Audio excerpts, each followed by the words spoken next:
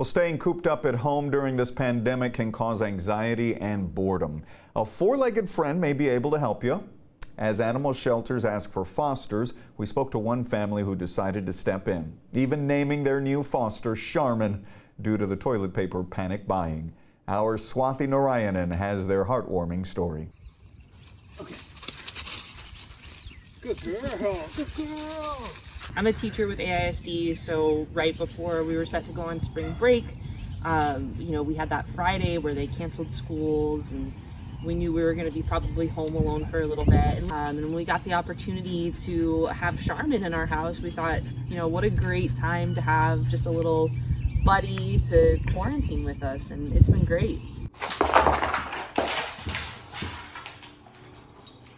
She helps us keep a schedule, which is great, because when you're home all day, kind of forget what day it is even. And, she makes sure we get up. She makes sure that we go outside. Get some fresh air, walk.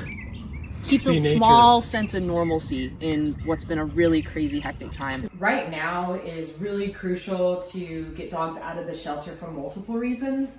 For one, there is a overflow going on because people are getting nervous about things. And now that everyone's staying at home for the most part, now's the time for people to hopefully step up into foster, even if it's for a few weeks. If you cannot foster right now, nonprofit Lovable is accepting donations. They also have an Amazon wish list. Anything you donate will be used to help dogs under their care, as well as those in shelters.